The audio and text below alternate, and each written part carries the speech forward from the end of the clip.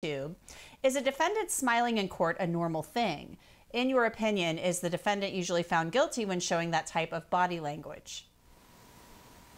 Well, I think a defendant smiling in court is a normal thing. You have to remember that it's very nerve-wracking, and you automatically have responses that you really cannot control. So I think if you see someone smiling and they're fidgeting around, it could just very well be nerves. Now, I will say that in the past, I do think that Melly has been more active and more pronounced. Today, he is very serious. I've seen less smiles, and certainly there are no antics going on. And as far as the jury is concerned, the jury does look at the defendant at every move and every motion that that defendant makes, because they're trying to make a determination as to whether or not the defendant is guilty or innocent. And so I think they are looking at him. It doesn't seem to me, because I'm looking at the faces of all these jurors. We have 15 jurors, we have 9 women and 6 men. They actually seem to be paying more attention to the witness, and they think, you know, at least it seems as though they're thinking that whatever it is that's going on the defense table is something that might be normal. It doesn't seem as though they're using it against him. So at the end of the day, I don't think that the antics will be used against him. No way to really tell, but right now he is being very serious. And I think we should point out, in fairness to Melly, a lot of what we saw during the first week of the trial with the praying and the blowing of kisses and all of this stuff, a lot of that happened outside the presence of the jury. It was captured by our camera, but, you know, the jury is not supposed to be watching anything regarding this case, so they shouldn't have seen any of that. All they should see is what's going on right there in front of them in the courtroom. Our next question comes from Miranda O'Ganier from YouTube. Linda Kenny Bodden, are they going to revisit the evidence of the shots in the car, because multiple of those bullet holes would have gone through Bortlen and Melly if they was in the car, and that shows that they both got out?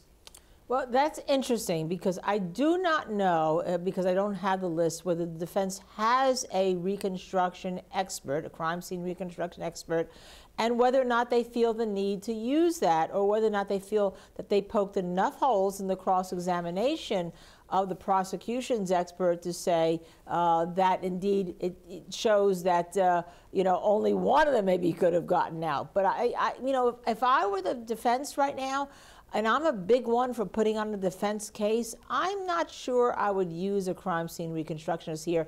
But again, I'd have to see the reports, and sometimes you just have to live the case. But you see how close attention our viewers are paying? That's the same type of attention and questions in their head the jurors have right now. Most certainly. One thing we should point out, too, that I think is really interesting, and we haven't heard this testimony yet, Linda, but Christine Bradley, the assistant state attorney, said in her opening that the evidence, the medical examiner is going to testify that Juvie and Sack Chaser were dead when the bullets were fired into the vehicle, not from the back seat where they claim they were fired from. So that'll be some interesting testimony when that comes up.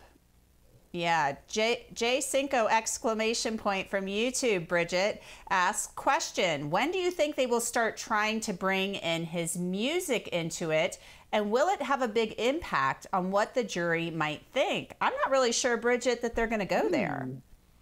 Right. I don't think so either. That's an interesting question. I know that, you know, sometimes the state will bring in evidence from a defendant's social media, from their music, from their lyrics. He has a song that is called Murder on My Mind. And so I don't know if the state is going to be bringing that in right now. It's their job to show that he, in fact, was the killer in this particular situation. And so if I were the prosecution, I would be focusing on, you know, the fact that he was in the vehicle at the time. He was the person who made the shots that came from within the vehicle. Yeah, and I hate to bring this up again, but in the opening statement, Christine Bradley said something like about music being artistic expression. We won't be getting into that. But she did talk about social media messages. So Maybe the judge didn't let them go there, and maybe the prosecution's just saying, we're not even going to touch it, because bringing in rap music lyrics has been a kind of a controversial thing, bringing this stuff into trials across the country. Terry, let's get a question over to you now. This is from Jessica Ann from Facebook. Has the prosecutor lost the jury with all of this long testimony? Well, yeah, that's a very good question. I think in the beginning, yes, they had witnesses on the stand who went on and on talking about information that really wasn't relevant, just sort of trying to teach the jury what was going on from an evidentiary standpoint. But now they're putting on witnesses who are fairly quick, getting up and down. And so I think the jury is paying attention to these witnesses because it's not prolonged. Now, in cross-examination, I do think the defense is doing a really nice job at disputing some of the information, making it seem like they didn't go far enough, or they're not doing an analysis, or they're not the experts to really talk about the data. It's mostly forensic data, and that can be boring, I agree, but I do think this is a very tentative jury, and they are paying close attention to everything that's going on that witness stand. I don't think they're being distracted by anything in that courtroom. They're paying very close attention. All right. Linda, this next question I'll send over to you. It's actually, we kind of have two questions put together from two different viewers. Nina Stanek from YouTube, who is from Switzerland, so thanks for tuning in from Switzerland, and Joe Nose from YouTube. Both are asking about Cortlen Henry, the co-conspirator who's charged separately in this case and will face trial at a later date in a separate trial. Asked, do you think Cortlen will take the stand and snitch on Melly? Is Bortlen a state witness in the case? Will he have his own trial? So yes, he's going to have his own trial. I answered part of that. But Linda, the rest to you about, do you think Cortlen will take the stand and will he snitch? Well, that's a question that we just talked about with a little bit different bent. Thank you, Nina and Joe.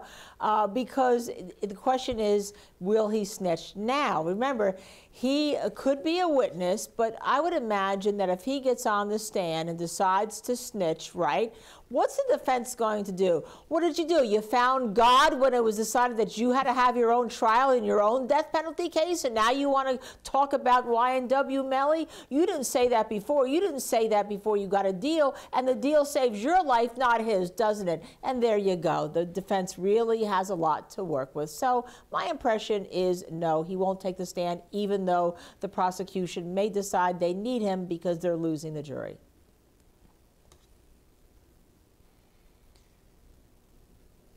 Yeah, I don't think Bortlen's going to be taking the stand.